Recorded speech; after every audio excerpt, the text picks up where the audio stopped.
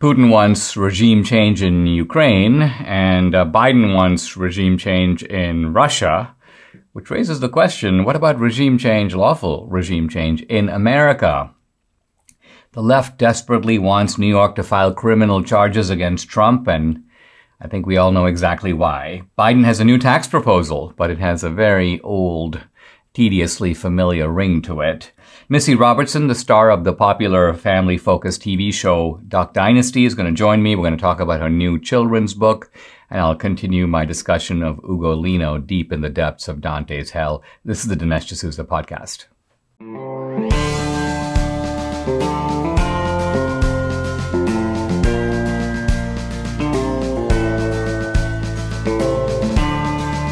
America needs this voice.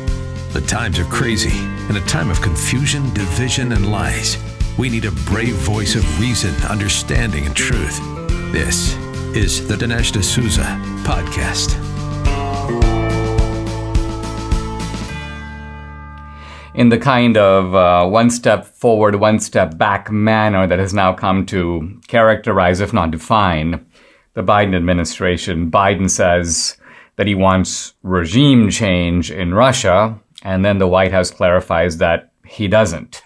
So this all started when Biden was giving a talk to some of the troops, and he says that Putin, quote, cannot remain in power, end quote. So the implication could not have been more clear that it's going to be part of U.S. policy to get Putin out. Now let's remember that this is actually consistent with things that, for example, Lindsey Graham said several weeks ago, when Graham, in effect, said, listen, why isn't there somebody who's going to sort of rise up? And now in Graham's case, he was talking about somebody in Russia. But Biden's implication was somehow that it would be a strategy of the United States to be working, perhaps with other generals, other figures in Russia, to oust Putin from power. Now, needless to say, this is a very dangerous and provocative thing to be saying from the leader of America to a nuclear-tipped adversary. If Putin were to think that his own existence in power and probably his own life were somehow jeopardized by what the U.S. is plotting against him, think about how he might react to that. So the United States, I think, it's completely one thing to say, all right, we're going to try to have regime change in Iraq. We're going to get rid of Saddam Hussein. And of course, under Bush, we did. Or that we're going to have regime change in Libya, as we did under Obama. And we're going to get rid of Gaddafi. And that did happen. But it's a whole different matter to say this about the Soviet Union, just as it would be a whole different matter to say this about China. So here's an unbelievably reckless and irresponsible statement by Biden. And the White House, however, instead of talking to Biden and having Biden go out himself and clarify. And clarify here, let's be clear what we mean by this. Clarify doesn't mean that Biden said something he didn't mean. He actually did mean it. It's very clear from the original remark that Biden doesn't think that Putin should be the ruler of Russia. But it's almost as if when the White House comes out right after that and goes, no, that's not really not what he meant. And then here's Anthony Blinken, the Secretary of State, walking back the remarks, quote, we do not have a strategy for regime change in Russia. So this is like Biden says A, and then Blinken says not A. And this is another way of saying, I think, that Biden's not really in charge. Biden says what he thinks, and then the rest of them tell him that's not what you think. Meaning they're the ones deciding. And think about it, who's the they? The ones deciding haven't gotten one vote from the American people. These are appointees. And yet they very clearly are driving Biden and not the other way around. So Putin continues to execute his plan in the Ukraine. And look, to me, the kind of interesting conclusion from all this is that here you have Putin. He wants regime change in Ukraine. And then you have Biden. He wants and then doesn't want, but maybe secretly wants regime change in Russia. And the question I want to leave you with is, what about regime change in America? I think all of us, in fact, a majority of the American people, according to most polls, would like to see Biden out of there. They don't really believe he's doing a good job either on foreign policy or on the economy. Now, we're obviously not talking about, we're talking about lawful electoral regime change brought about through the democratic process. But I think that's the kind of regime change that I, and probably you, and most certainly most Americans are wishing for. I just got a call a few days ago from Mike Lindell. He's like, hey, Dinesh, you got a big movie coming out. I want to help you get the word out. I want to help you spread the message. And this is Mike Lindell. He's just got a big heart and he likes to get behind issues and he's willing to put himself on the line, which I love. Let's support Mike and let's support his products. And I want to talk today about the MyPillow towels. Now, ordinary towels just don't seem to dry you very well. They feel soft and lotiony when they're new in the store, but you take them home and they don't absorb. Why not? Because towel companies typically import the product and they add softeners to make the towels feel good, but they don't dry you very well. Now, Mike Lindell has solved this problem. He's created the best towel company right here in the USA. They have proprietary technology to create towels that feel soft and actually work. They're all made with USA cotton. They come with the MyPillow 60-day money-back guarantee, and these are the only towels that Debbie and I use in our home. For a limited time, Mike is offering a really good deal on his 6-piece towel set. Now that's 2 bath towels, 2 hand towels, 2 washcloths, all made with USA cotton, normally $109.99, but now $39.99. Call 800-876-0227. That's 800-876-0227 or go to MyPillow.com. Take advantage of this offer, but get deep discounts on all the other MyPillow products, but make sure to use promo code DINESH Dinesh. The left has been desperately hoping that they can somehow get the Manhattan District Attorney to criminally indict Donald Trump. Now, the motive for this couldn't be more clear. It's not even quite so much that they want to lock Trump up, although they would love to do that because he, to them, represents the kind of acme of villainy. So they would love to see him behind bars. But their real goal, their sort of proximate objective, is to prevent Trump from running again. If Trump is under criminal indictment, he'd have to defend himself. There'd be a cloud over Trump. He'd be dealing with this nonstop, and the chances of him being able to mount an effective campaign in 2024 would certainly be reduced, if he could at all. And but the plans of the left have gotten a kind of setback because the Manhattan District Attorney, a guy named Alvin Bragg, reviewed the evidence produced by this whole team of prosecutors, a team headed by a guy named Mark Pomerantz and another guy named Kerry Dunn. And he looked at it and he goes, there's not enough here. And I think in particular, they can't get witnesses to testify against Trump. They've been desperately trying to get people within the Trump organization to sort of spill the beans or sort of rat Trump out or somehow point the finger of blame at Trump. But Trump inspires so much professional loyalty within his organization that they have sort of struck out again and again and again. And so nevertheless, the prosecutors, Pomerantz and Dunn, begged Bragg to go ahead. And they said that, quote, this is something that has to be not just done, but done now. And in fact, kind of amusingly, Pomerantz goes, as time passes, the case kind of begins to weaken and the chances of being able to bring it off go down. So it's almost like they're saying they have a window of opportunity. We've got to move.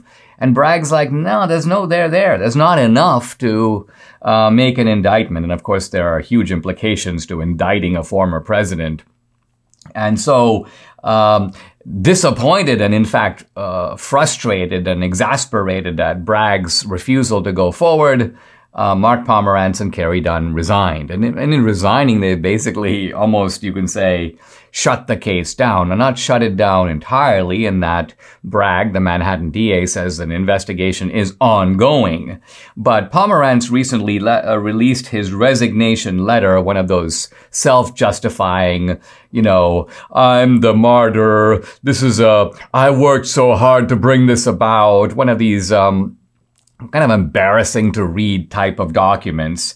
But the main thrust of it is that I believe your decision, he's talking to Bragg, not to prosecute Trump now and on the existing record is misguided and completely contrary to the public interest. Well, the public interest here is supposedly that Trump never be able to run again. Parmeran says that he believes Trump is, quote, guilty of numerous felony violations.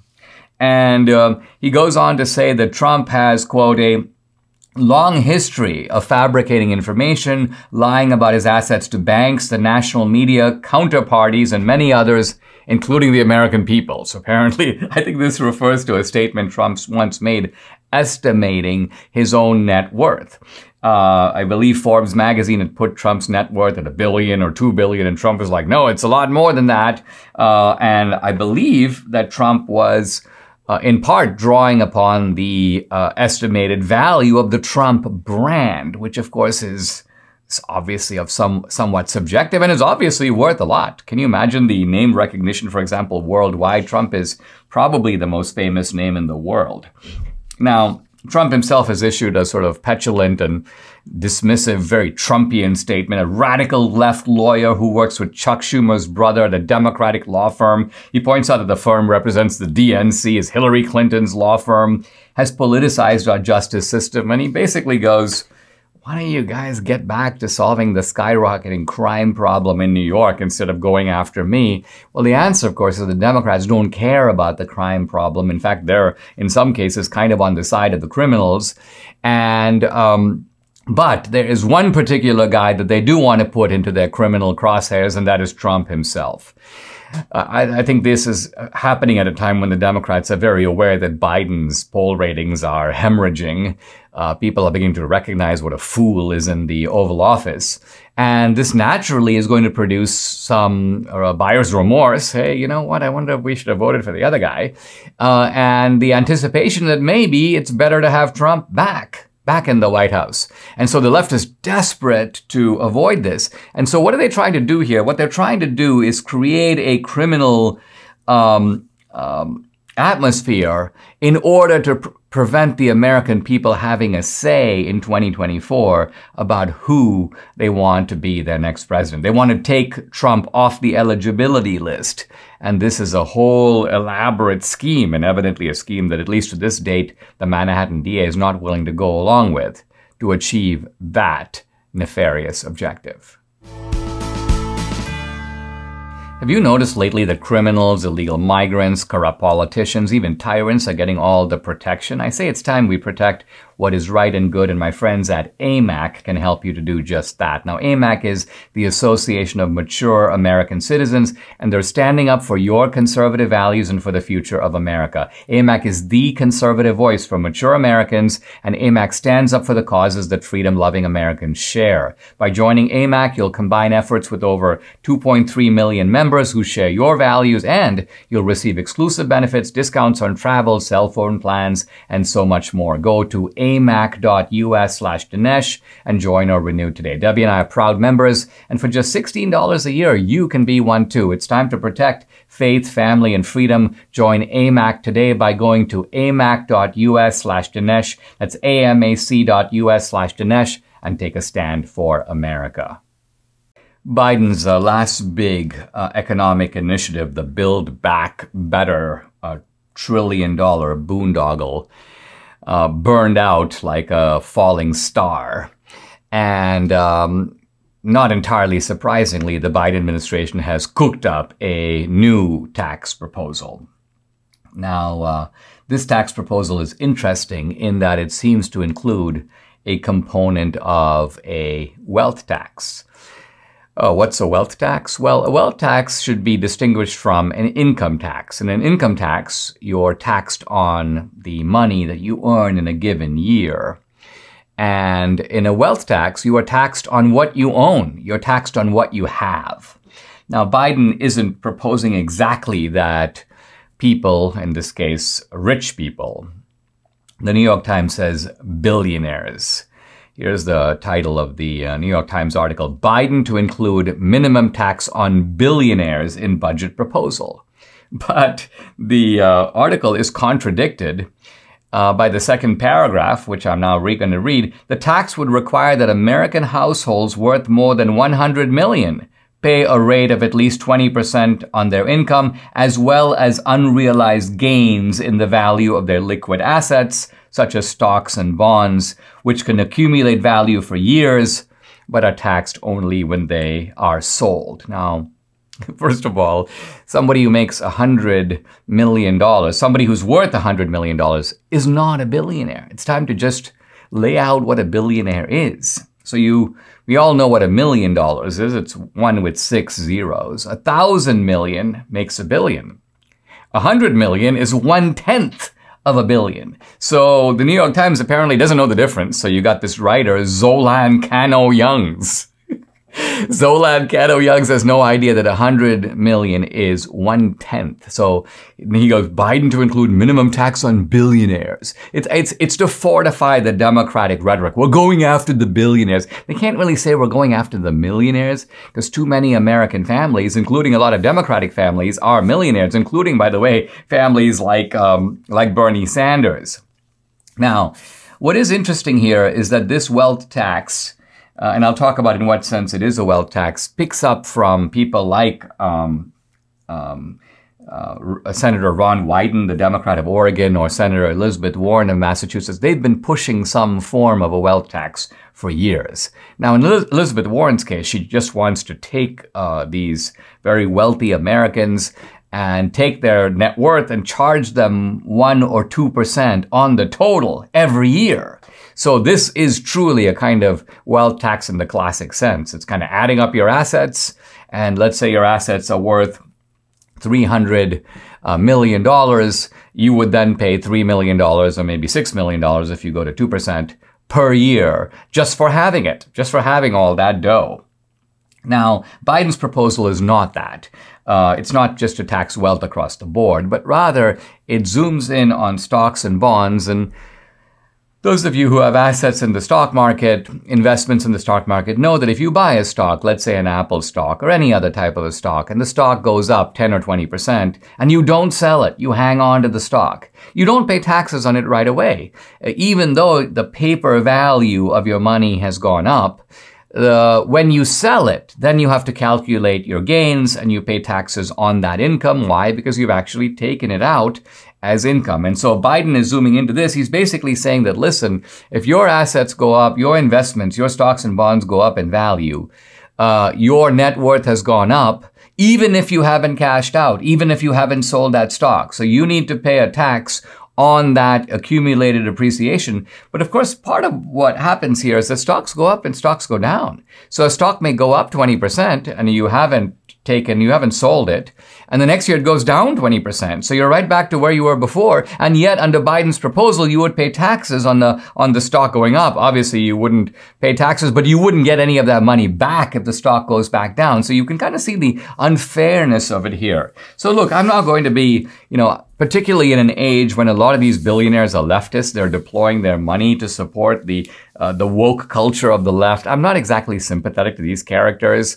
And so any effort to raid their wealth on the part of the Democrats, it's like, listen, you voted for these guys. If they're going to go after you, you have sort of made your own bed. You lie in it. So I'm not speaking out of political sympathy for these scoundrels. They're actually on the wrong side. We don't need to sort of be crying over billionaires spending, their spilt milk. Oh, the guy had to pay an additional 7%. Who cares? But the point I want to make here is that it is what we find with these taxes, they always start. Let's start by going after in this case, again, not billionaires, but centimillionaires. Then let's go down to the millionaires. Then let's go down to people who make over $250,000 a year. So what you find is that with the Democrats, there's a kind of, let's call it tax creep. And it's a tax creep that creeps downward by starting by targeting the very rich, then the somewhat rich, then the merely well-off, and pretty soon it's every single person who earns $1 in the country. So I'm not in favor of tax creep, and I'm not exactly in favor of the creep in the White House who's proposing it either. Some of us wish we could rewind the clock when it comes to our health. Exercising, climbing stairs, all the things young people take for granted is something that doesn't have to stop just because you age. Neither does suffering from the normal aging aches and pains, because now there is a 100% drug-free solution, and it's called Relief Factor. Relief Factor supports your body's fight against inflammation. That's the source of aches and pains. The vast majority of people who try Relief Factor order more for the simple reason it works for them. Now, Debbie loves using Relief Factor. When her shoulder started acting up about a year or so ago, it was the only thing that worked for her, and she knows if she stops taking it, the pain's going to come right back. So Debbie's like, I'm not going to be without this again. You can also benefit. Try it for yourself. You'll see. Order the 3-week quick start for the discounted price of just $19.95. Go to relieffactor.com or call 833-690-7246 to find out more about this offer. That number again, 833-690-7246, or go to relieffactor.com. Feel the difference. Guys, I'm really pleased to welcome to the podcast Missy Robertson. She's the co-star of the hit series Duck Dynasty, and she's also a mom of 4, wife to Jace Robertson, a brand new grandmom. But we're here to talk about a children's book that she has written, which is called Because You're My Family. It's published by Brave Books. Missy, thanks for joining me. I really appreciate it. Thank you for having me. For sure. Let's start by just talking a little bit about, I think one of the great appeals of Duck Dynasty was the very powerful sense of family, and not just immediate family, but almost extended family that came through on the show. Will you talk a little bit about why family is important to you and how you were also able to convey those values through the show? Well, I think that just happened basically, in my life. My parents actually moved me when I was 3 months old away from the only family they knew for a job. My dad was a preacher and took a job at a local church that we still are members of. So we moved away from family and did not have very much growing up. And then I met the Robertson family when I was a teenager. And they there were 4 boys. And one was already married. Alan was already married to Lisa. And so just having that larger family already available to you, I had an automatic sister-in-law. And then, of course, having the children, it really was just a natural progression of family, adding more and more and more. And then, as most people are aware, just less than 2 years ago, we found out that Phil had another daughter. So that I had another sister-in-law out there. And so the family part of it is a natural thing that the Lord created. He created family. He created the hierarchy of family. But what we do is sometimes as people, we're flawed and we make mistakes. And that unconditional love of family is usually not there at times. Sometimes problems get too hard or too rough for us to be able to handle or for us to be able to forgive. And so the breakdown of the family then starts to happen. So I can honestly say within my family and the Robertson family, forgiveness has to be there. Without forgiveness, there's no way that we could be able to heal those relationships and forgive those flaws. And so family is very important. And it also means that you have to be able to surrender yourself and admit that you've made mistakes. So there's a lot that goes into family because there's a lot that goes into relationships. But family is very, very important, and it takes a lot of work. But the blessings are abundant. I mean, it's interesting how there's been such a degree of family deterioration or family breakdown, not just in America, but in Western culture more generally.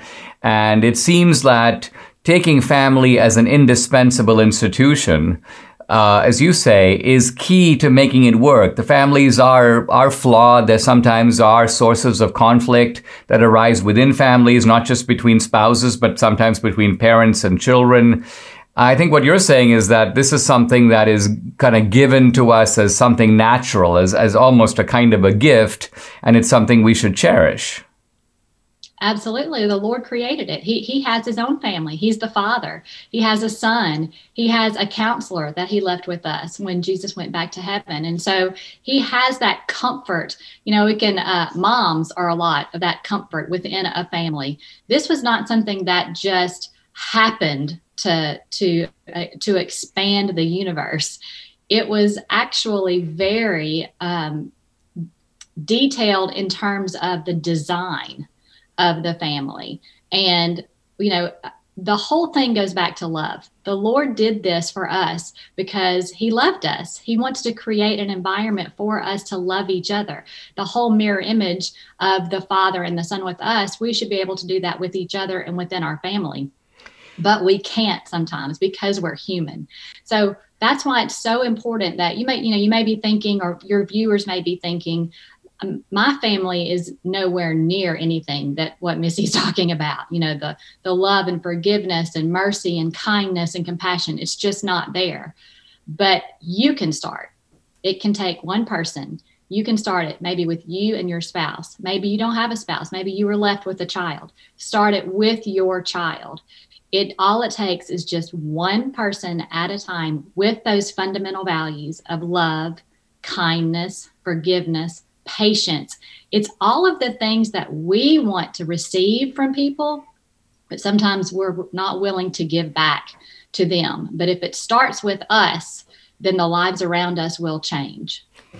Now, Missy, you've teamed up with Brave Books, and you can find Brave Books, by the way, at bravebooks.us. And you've written this charming book. It's a picture book. It's called Because You're My Family. And it kind of mirrors and illustrates some of the themes that you've been talking about. So can you give us a little preview of what the story of the book is about, and what is the lesson that children will take from it? It's one book in a series of books, actually. It's number 9 in a series of books from Brave Books. So if you started from the beginning, you've kind of learned about the characters that you will find in my book. But little Valor is a tiger. And in a previous book, he was adopted by his lion parents. And so it's a beautiful story about adoption. And a lot of people can relate to that. But then also the love that is shown in this book. Little Valor goes and makes mistakes. He disobeys his mother. And then he hides because he's afraid to get in trouble. He's disappointed. He knows that he's disappointed his parents. But what the parents do is sacrifice their own health and well-being to go look for him in a storm. The disobedience is forgotten at the moment because he is far more important than what he did. And so when they come back home, they find him, they bring him back home in the warmth of the kitchen and in the fireplace. And my favorite line of the book, I'll read it. Valor says, "Daddy, why did you save me when all I've done today is pout and disobey?" And the father says, I don't love you because you obey me. I love you because you're my son, and nothing can change that. That's the value in this book that we want to teach our children, that yes, they're going to disappoint us. We expect them that they're going to disobey. We would rather them not. But when they do disobey, sometimes, and I can speak from my own experience with a high octane children, that you get caught up in just the discipline and the punishment and the over and over. It seems like you just say the same things every day, all day long. And we forget to stop and say, I know you've disappointed me. You have disobeyed me. However, I love you and I'm never going to stop loving you. There's nothing you can ever do that will stop my love for you. And I wish I would have done that more to my younger children, for sure. But if we can start right there in our homes with this book, and it's a beautiful book, by the way, the illustrations are amazing, and it will keep your children's attention. So to learn that value of unconditional love, the children then in this story can learn how to return that love to their parents and even ones outside their home. And there's activities in the back of the book. There are questions, there are games. So you can actually make this like a little project for your family. Missy, it seems to me really important that these kinds of values, which sometimes don't come out of our mainstream culture, are created and promulgated. So, I'm delighted Brave Books is doing this. To be honest, they've approached Debbie and me about doing a book together. So we're thrilled to be partnering with them a little bit down the road. But this is exciting. The book is called, it's the children's book. It's called Because You Are My Family. It's by Missy Robertson. Guys, check it out. Missy, thanks so much for coming on the podcast. Thank you so much, Dinesh. Hey, who likes to eat 6 servings of fruits and veggies every single day? Who can realistically do that? Balance of Nature provides that. And their products are 100% natural, vine-ripened, whole food, third-party tested. This is real science, real food, real nutrition. Debbie and I take 10 daily servings of fruits and veggies, all in 6 small capsules. Take a look. These are the veggies right here. These are the fruits right here. No trouble swallowing, always fresh, nothing artificial. They smell great. Balance of Nature keeps all the natural chemistry, the seed, skin, core, color in their produce. They only remove the water and air. And Debbie swears by this, the fiber and spice. She says it keeps her regular. So invest in your health, invest in your life. Join me and experience the Balance of Nature difference for yourself for years to come. For a limited time, all new preferred customers get an additional 35% discount and free shipping on your first Balance of Nature order. Use discount code BALANCE. Call 800-246-8751. That's 800-246-8751, or go to balanceofnature.com and use discount code BALANCE. It is sometimes said of history that we need to remember the lessons of history, because if we don't, they will be repeated to our great regret. And I want to talk about the history not of the American Civil War, which I'm very interested in and talk about a lot, but of the Spanish Civil War. Now, the reason I'm doing that, I'll do this for the next couple of segments, is because you'll see that it has a kind of an uncanny bearing on some of the issues that we're dealing with today. We have to remember, of course, that we're dealing with Spain, a different country, displaced from us not only in space, but in time. Why? Because the Spanish Civil War was in the early part of the last century. So circumstances are different, but there also are some I think, very telling parallels. Now, most people in America, and even educated people, don't know a whole lot about the Spanish Civil War. It is part of the mythology of the left. Orwell writes a lot about the Spanish Civil War, for example. And the general storyline is that the Spanish Civil War was the result of a fascist, namely Francisco Franco, usurping power from a democratically elected left.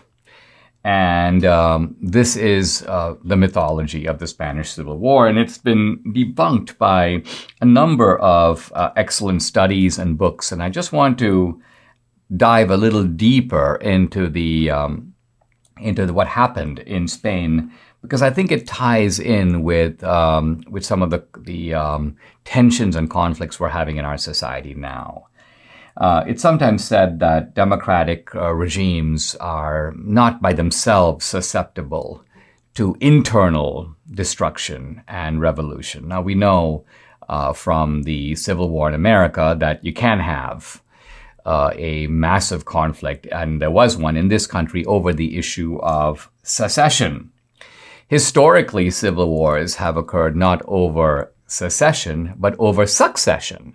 In other words, a king, for example, has 2 sons. They both claim to be heirs to the throne, and then you have a civil war. Or going back, for example, to ancient Rome, you have a civil war between rival factions that want to seize power and take over the country.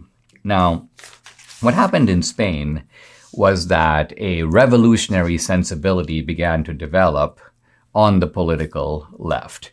And this seems a little bit odd because traditionally it is believed that revolutionary sentiment comes out of some tremendous military or economic stress. And so, for example, there were revolutionary sentiments in other parts of Europe in the aftermath of World War I. We know about the revolutionary sentiments in Germany and Italy that developed and led to World War II. But interestingly, Spain had a pretty long liberal and parliamentary and democratic tradition that stretched pretty far back into the 19th century. Moreover, Spain was sort of very peripherally involved in World War I, and the damage suffered economically due to the Depression in Spain was pretty contained, pretty limited, much less than in other countries, including the United States. So interestingly, the Spanish broad revolution on themselves, it was due to a rise of revolutionary sentiment that quickly became violent within Spanish society. And one of the interesting things to say about revolutionary sentiment is it is politically contagious. And by that, I mean, once it might begin on one side, but if that side begins to sort of escalate and get away with it, the other side at some point will inevitably respond. This is exactly what happens in Spain.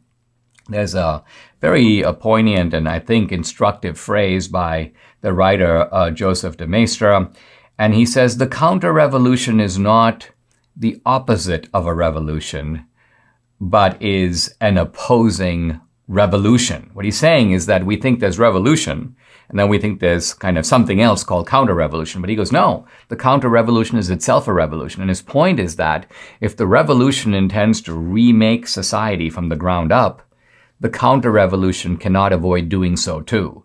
And so essentially de Maistre's point is that once you have this revolutionary sentiment that has baked itself into society, you're going to end up with a new society one way or the other. You don't know if it's going to be a new society of the left or of the right, but the old society, the old Spain, or in perhaps our case, the old United States, is sort of gone forever. Now, what happened in Spain was that the socialists began to attack the parliamentary system and say that it was rigged against them. They began to say this especially after the 1933 election, in which a left-wing coalition was just defeated straight out by the right-wing party, which was called CIDA. It's the Spanish Confederation of Autonomous Rights. They won this CIDA group won the 1933 election. So what does the left do? They basically go, we refuse to accept the result. And the president of the Spanish Republic, a guy named Zamora, Alcala Zamora, he takes it upon himself to conclude that, you know what, I really don't think we can have the right run the country. It's almost like the right is disqualified from democratic rule simply by virtue of being the right. So this shows you how the culture in Spain had become infected with the nostrums of the left. They were able to portray the successful, elected right-wing party as ineligible to rule. And so what does Zamora do? He realized, I can't give control of the government to the losers. So he said, let me pick a third party. Let me create myself a centrist coalition that includes some elements on the right. So what you have here is almost a usurpation in which the Zamora decides that he will ordain a centrist government that will bring the sides together. And the right, of course, doesn't, in this case, have a lot of choice, so they grumpily go along with this. And the result of it is that you now have essentially an illegitimate force that did not win a democratic majority ruling the country. Now, what happens is that the left now turns from attacking the right, which they were doing, now turns to attacking the center. And when we come back, I'm going to explore how this cycle of violence initiated by the left at a certain point begins to escalate and becomes now picked up on the right. And that's how you get the Spanish Civil War. The Russia invasion of Ukraine has sent the markets into an uproar. The market's going down, gold is going up. Hey, this is exactly why you have gold as part of your investment strategy. Precious metals have historically been a safe haven in times of geopolitical insecurity. Now, Birch Gold is the leader in converting IRAs and 401ks into a tax-sheltered IRA backed by gold and silver. Now is the time to protect yourself by investing in something with real value. Gold and silver from Birch Gold, if you haven't already. With thousands of satisfied customers, an A+ rating with the Better Business Bureau, Birch Gold can help you protect your savings. Text Dinesh to 989898 to get a free information kit on gold. There's no obligation. Text Dinesh to 989898. Get your free information kit now, and like me, you'll be thankful that you have gold in your retirement account. I'm continuing my examination of the Spanish Civil War, partly because, or mostly because, I'm trying to draw parallels that we can think about for our own time. And when I left off, a centrist government is ruling Spain, but is being attacked by the left as being illegitimate.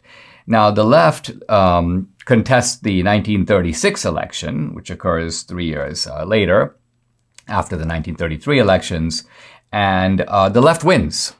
But this is an election that is marred by all kinds of improprieties. Again, sound familiar? What you have are last-minute changes to election laws that gave the left disproportionate influence. They even created a kind of electoral commission to review any disputed districts. And so what you have is, following the Zamora establishment of a quasi-legitimate government, a sort of centrist government of his own making, you now have a polluted and disputed election, and the left comes to power. But at this point, it's almost as if the whole country looks around at itself and realizes we no longer really have a Spanish Republic anymore. It's been rotted. It's been corrupted from within.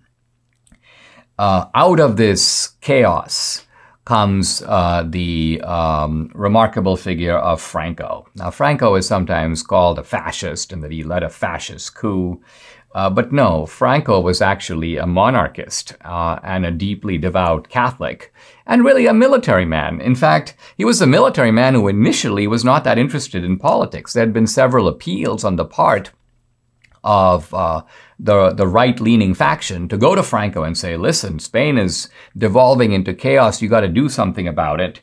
And Franco basically said, nah, I'm going to stay out of it. Now, the reason they picked Franco, he was a highly decorated military soldier, and he had a remarkable military record, and he was known as a man of some charisma. But it wasn't until a sitting member of parliament of the right-leaning party, a guy named Jose Calvo Sotelo, was murdered by some socialist revolutionaries, that the Spanish right, if you will, came alive. And Franco decided enough is enough. So Franco was sort of drawn into the conflict because of what he took to be. Franco was actually a cautious man, and he had been staying out of it because he thought the risks of a civil war are too high. But once he saw that a sitting member of parliament can be murdered and sort of in a kind of public outrage, and organs of the state are involved in the murder. Think about this, using state power to politically target not just opponents in general, but a sitting member of parliament. Franco decided it's more risky for me not to get involved than it is for me to get involved. And so what happens now is that Franco begins in the countryside to mobilize a counter movement. And it turns out that he was able to lead this counter movement, this counter revolution, if you will, to success. It was a bitter and bloody civil war, and it lasted several years. And it was followed by the establishment of the Franco dictatorship. You can't deny it. It was a dictatorial regime. And then there were reprisals, because with all the blood that had been spilled by the left, Franco's point was, now it's my turn. And so you had a sort of regime, an era of vengeance, in which there were essentially Spaniards dangling from trees, and Spanish leftists who were being rounded up and shot. And of course, there's been a huge amount of propaganda about the outrages of the Franco regime and, oh, this right-wing dictator, but eliminating the context out of which all this arose. I think ultimately we see the truth of what de Maistre was saying when he says that when you have a revolution on one side and it breeds a counter-revolution on the other, is the counter-revolution ends up imitating the revolution. You get two revolutions, one on top of another, and out of it you get a society remarkably different from the one that you started with. Imagine the lifelong impact of a journey to the Holy Land. Surrounded by like-minded travelers, picture yourself stepping foot in iconic locations right out of Scripture. Join Dr. Sebastian Gorka and Dinesh D'Souza on this life-enriching Israel tour, November 30th through December 9th, 2022. For more information, call 855-565-5519 or visit standwithisraeltour.com. I'm continuing my discussion of Ugolino and Ruggieri in Canto 33 of Dante's Inferno. And you find with Dante that he likes to sometimes focus on sinners in pairs. If we think back to the cantos we've talked about already, remember the pair in Canto 5, and that was Paolo and Francesca. And remember Farinata and Cavalcante in Canto 10. And this recurs in the Inferno. And here we have two characters, Ugolino and Ruggieri, one a politician, Ugolino, the other an archbishop, Ruggieri. And so we have a pair here as well, although as with Francesca in Canto 5, only one sinner speaks. And so here in Canto 33, it's only Ugolino that speaks. And as with Francesca, when we're listening to Ugolino, we have to pay very careful attention to what he says. He's going to be giving, let's call it, his side of the story. But his side of the story leaves a lot out, and also has to be somewhat, not translated, but decoded for what he is saying and what he is rationalizing and what he is concealing. Now, the fact that Ugolino is a politician and Ruggieri is an archbishop is also important. Dante is implying here that part of what we're getting in northern Italy. We're talking here, by the way, not about Florence, but about the neighboring city of Pisa. And I'll come back to that in a moment. But is the distorted relationship between church and state. So the tension between church and state is not some kind of modern phenomenon. It goes back to ancient times. In fact, when Jesus says, "Render unto Caesar what belongs to Caesar," you have right there a distinction between the realms of the church and the state. And Dante's view is that the leaders of the church have moral authority, but it's over the soul. It's over your religious life, and it's over, you might say, the quest for salvation and for the next world. It's not the job of an archbishop, for example, to be engaging in political rule or political machinations, and yet that's exactly what happens here. So even though Dante nowhere directly addresses the issue, the implied distortion between church and state is part of the story of this canto. And the story that Dante is developing here is one of mutual political betrayal. Ugolino and Ruggieri are deadly enemies. They hated each other when they were alive, and they hate each other just as much now. You see Dante continuing his pattern where the afterlife mirrors your life. The sinner, in a sense, gets what he or she wants. So what does Ugolino want? Well, he basically wants to bite the head off of Ruggieri. And so what's he doing in hell? He's gnawing on his head. And it's kind of, at some point, when you see this gruesome scene deep here in Dante's hell, you might think, well, who's worse off? Is Ugolino, the biter, kind of in the worst position, or Ruggieri, whose head is being bitten off and gnawed? And really, they're in exactly the same position. They're in a position of mutual recrimination and hatred. And part of what Dante is getting at is that the sinner suffers too. So your sin is something that imposes tears and pain on the sinner, But sins, of course, also affect other people. And here we come to, remember, we're in the circle of fraud. And Dante is talking about a particularly bad type of fraud that betrays those to whom we have a certain kind of moral obligation or trust. And it's also fraud that produces, it takes a toll on innocent people. Now, let me give you a little bit about the background, and then tomorrow we'll actually get back into the text, talk about what Ugolino says, Ugolino's side of the story. As I mentioned, we're talking about Pisa, which is a Ghibelline city. And the city is surrounded by Guelph cities, notably Florence, which happens to be a larger, more powerful city than Florence. And so what these Guelph cities are doing is raiding the Ghibelline city of Pisa and capturing castles and territory on the kind of outskirts of Pisa. And so the Pisans become very worried. They're actually not strong enough to be able to defeat the Guelphs by themselves, or even with allies. And so what the Pisans decide is, listen, we're Ghibellines, but why don't we bring in a Guelph?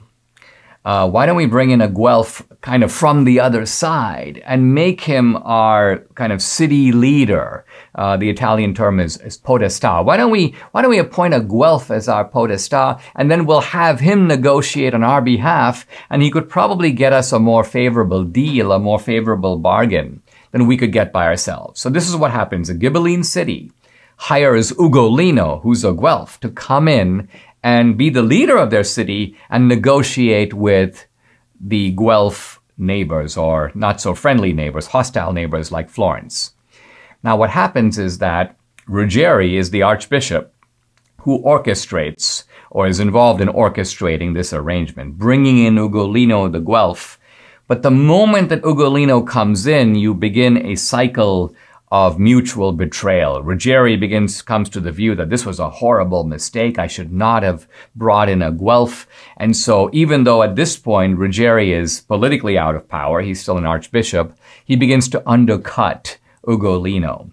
And Ugolino, realizing this, recognizing that he's being betrayed inside of Pisa by the Ghibellines, decides, well, you know what? Why don't I restore my old alliances with the Guelphs? And so he's saying to the Guelph raiders from other cities, hey, listen, you come and take that territory. I'll look the other way. I'll send my troops to place X while you seize Castle Y. So what's happening here is you've got this horrible, degenerating cycle of betrayal and on both sides. And so part of what we're going to find out as we get into Ugolino's story is that he weaves a kind of tearful narrative, appealing ultimately to the suffering and tears of his own children. It's a narrative that by itself is pretty convincing and draws your sympathy. But even though Ugolino's objective is to say, let me tell you what this horrible, evil Ruggieri did to me, and not just to me, but to my family, what Ugolino always leaves out is, and here's what I did to him. I was doing exactly the same thing to him that he was doing to me. And so what you have here is that Dante is exploring what happens when there is a complete breakdown of trust in a community, and the trust is replaced by jealousy, by betrayal, by treachery, by recriminations. Dante's going to look at how far can that go, and the horrific consequences, in this case for Ugolino and for Ruggieri and for Ugolino's children, we will take up next time. Subscribe to the Dinesh D'Souza podcast on Apple, Google, and Spotify, or watch on Rumble, YouTube, and SalemNow.com.